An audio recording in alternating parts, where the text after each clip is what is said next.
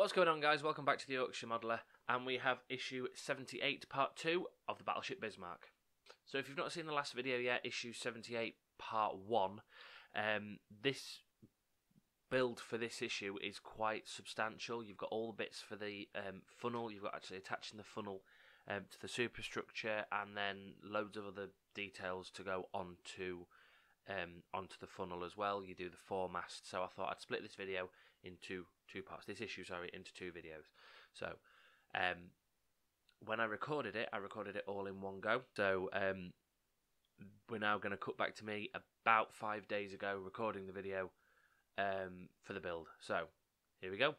Next is attaching the funnel to the superstructure. So obviously we've got all the cables there from what we've built on this bit of the superstructure. We've now got to thread some cables through. So, place the forward superstructure assembly on your worktop, take the funnel and thread its 3 cables through the opening in the superstructure deck where indicated by the arrow, which is basically that little keyhole bit just in there. So I'll thread those through now. Obviously the small end of the funnel has to go facing forward, so it'll fit in like that.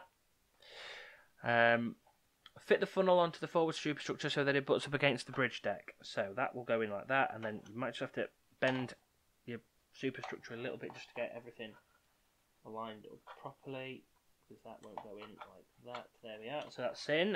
That wasn't as bad as I thought, that actually. Holding the funnel assembly in place, carefully turn the work over so you can access the underside of the superstructure. Use 2 PWB screws, flange screws, to fix the funnel in place as shown. So I've already opened the bag of the screws, so I've got them just here.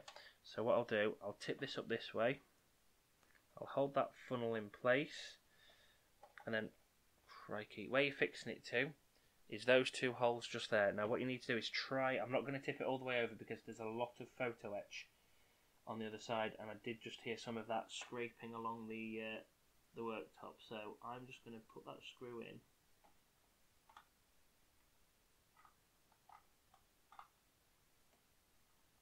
Get the angle right, there we go.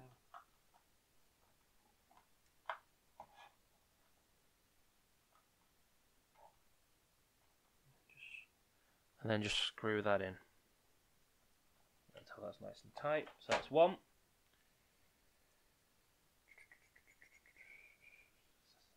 And then do the same thing again, tipping that over. Then same thing again with the other screw, holding the funnel in place, just so you've got something that you can push that funnel down and tighten that screw up. There we go. So no photo etches broke off. Couple of little bits of it have bent slightly, but they're easy enough to bend back into position. So there you go, you've got those 2 screws in and attached there. Now, final assembly of the funnel and the foremast. So we've screwed the funnel into place. Now we need to take this part just here, which is the foremast platform. Fit the foremast base, which is this one that we've just got here, between the forward superstructure level with the Admiral's deck and the funnel as shown. Glue the ends of the foremast base in place. So Admiral's deck's there, so this is going to go basically between that little cutout just there and then the equal position on the other side of the funnel. So, I'm assuming it will go in place like that. Is that right or not? Doesn't look like it, does it? Let me have a quick proper look at the instructions. Yep, right. Okay, so that needs to go on top of. So on where you've got the searchlights, the actual bit that the searchlight's on, there's a little kind of bit where it drops, and then there's a little flat platform. That's where it's got to go on that side. So the easiest thing to do is probably to glue that bit on first and then glue the other side on.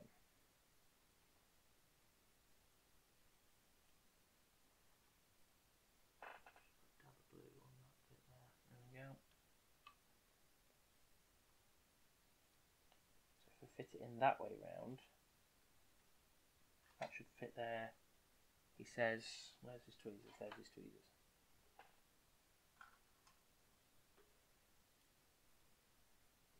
So, tilt that up like that, drop that onto there, that, and then manoeuvre that into position.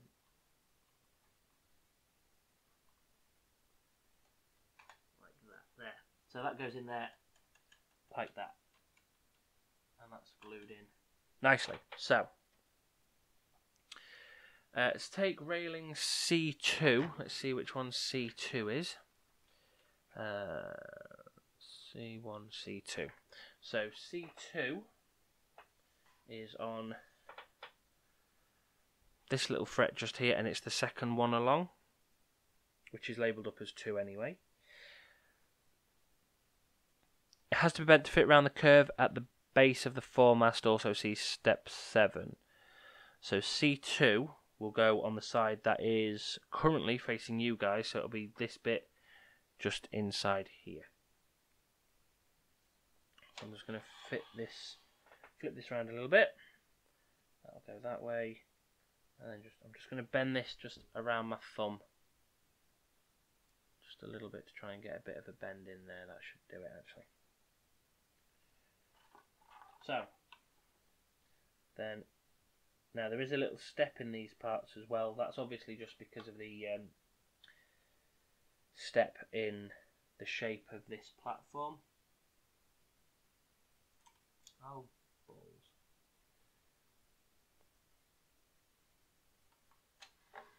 I'm just going to move this back a little bit. There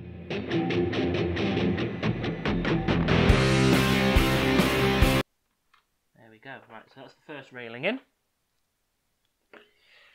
And then we do the same thing with C1, which is the other railing side for this part here.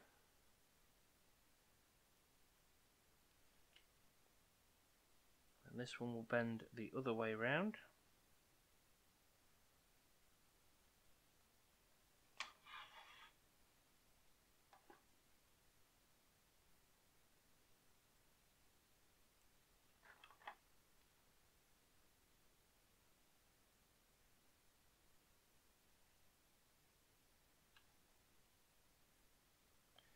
And then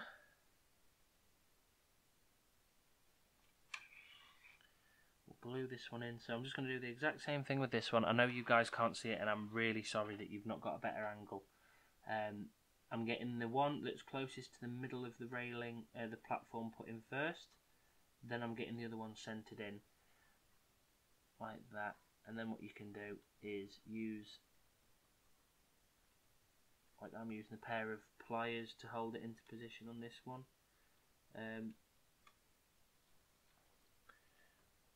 Swing this around this way a little bit. Then what you can do is you can use the pliers between the two parts just to push them into the relevant holes. Like that. And then you've got it in properly. So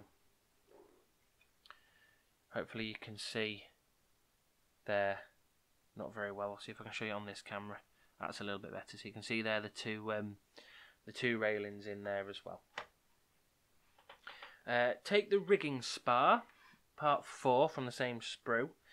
Identify the 4 tabs and bend them at right angles as shown. So let's just get this off of the fret first.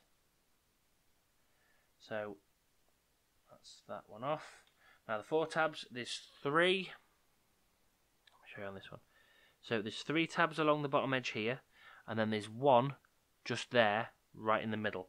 So with these, we have to bend them straight up. So I'm just going to do this one at a time. 1, 2, 3.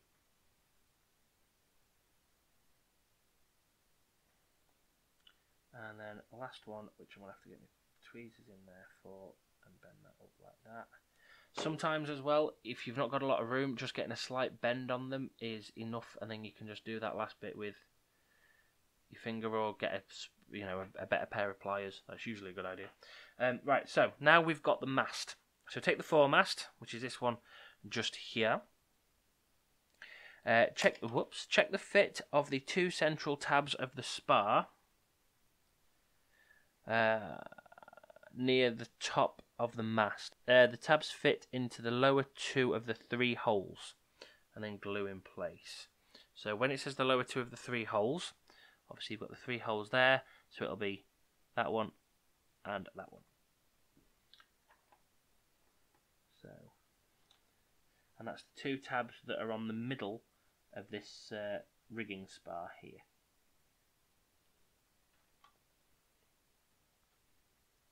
Now, the way to glue this round as well is you need to glue it that way round. So, another close look on that one, just there, and try as best as you can to get the photo etch part level. I haven't managed it, but it's not a brilliant fit on that. I don't like it when it's like that, when it's not a brilliant fit. Right, so that's that part done. We're nearly there. Cut part 3, which is the last part left on this sprue, this fret, and it's got like a loop in it. So, cut part 3 from frame 78.6, bend it into shape as you fit it in place. The loop in part C3 fits over the top of the mast, and then the arms bend down to the sides as shown in the image, so that the ends of the arms fit beneath the tabs at the end. Right, okay, so we need to fit this as we actually install it onto the mast. And that's another sprue dead. So what I'll do, I'll move the superstructure out of the way for a minute. We loop that loop that's just in there. If you can see it clearly, I'll show it on the green there. There you go. So that little loop will go straight over the top there, like that. And then, where the 2 triangular parts kind of gaps are there, whoops, move that a little bit, James. So where the triangular bits are, so that one there, will hook underneath that little, show you on this camera, will hook underneath where you've got that little kind of tab that we bent down earlier on.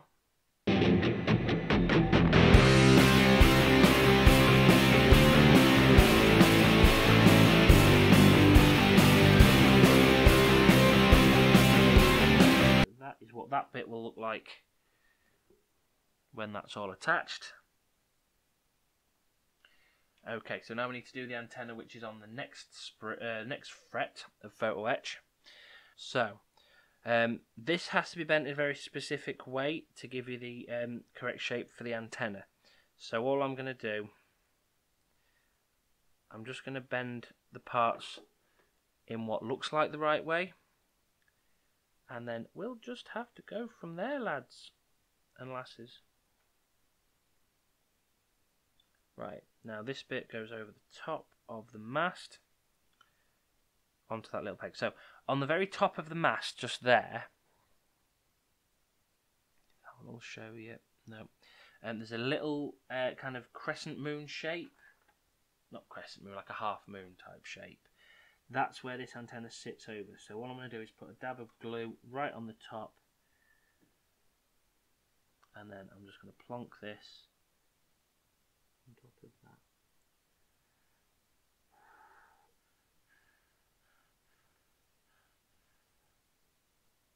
There we go. So that's the, put that there.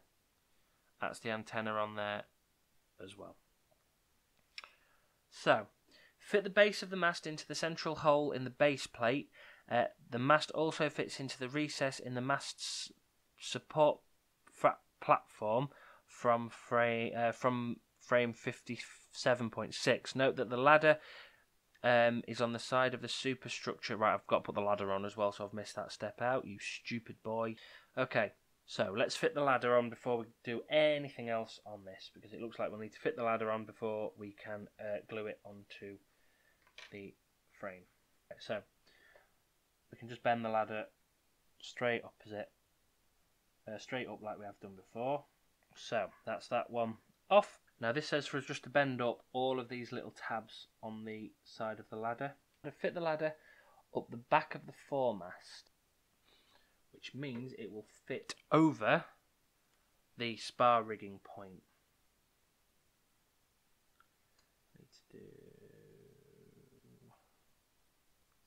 So we also have to bend the first rung of the ladder at either end by the look of it as well, so we can get to the right angle.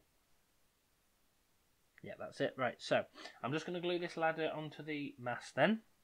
So the ladder goes into the other two holes that are on the mast.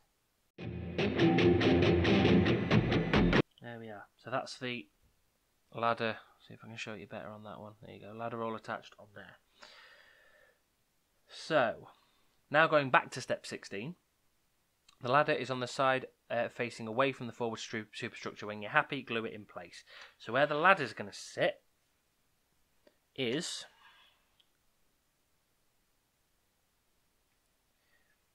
in this hole here.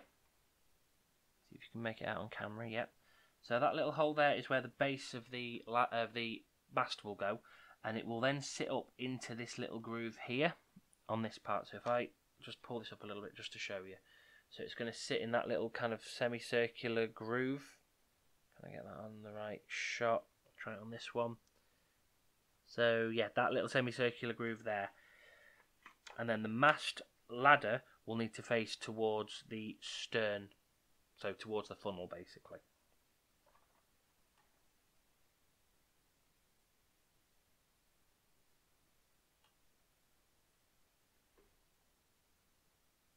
And the little there's a little rounded part, just that bit there on the ladder.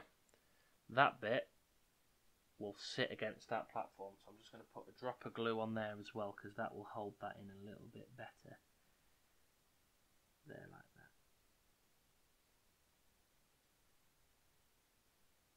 So that's in and attached.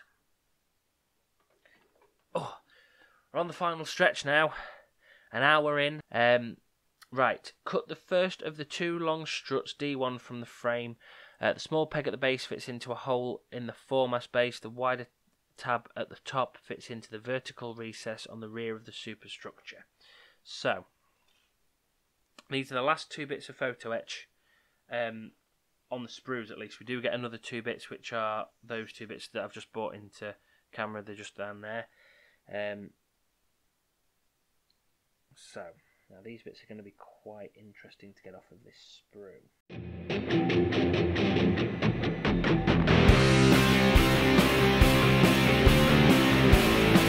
I need to get a proper pair of photo etch cutters, if such a thing exists.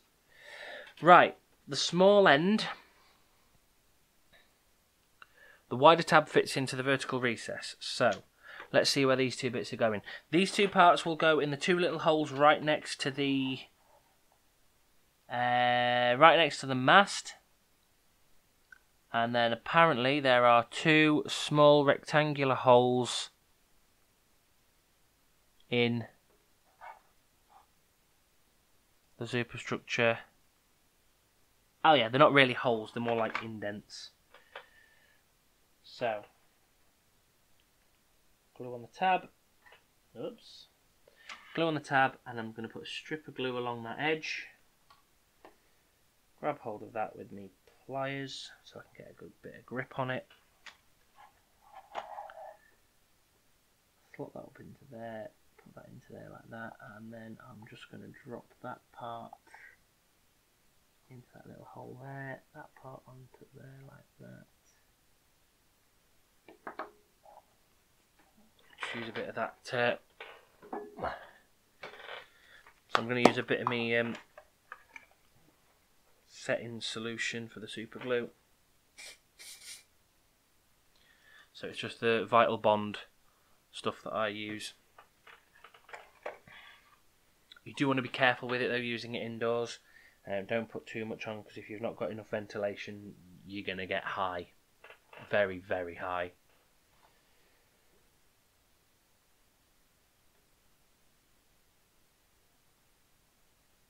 And or have a really bad headache. So, put the second bracing strut in. That one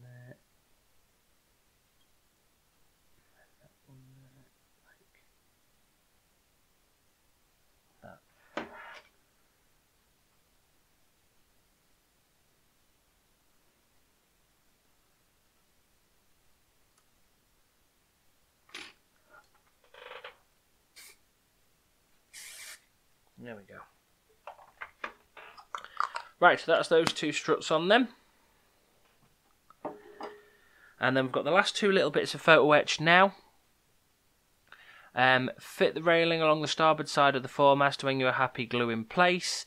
And then fit the railing on the port side and glue in place as shown. So, the starboard side is the one with the kind of little dent in it. And then the port side is just the straight piece. You do need to put a slight bend in that just to get it onto the right shape.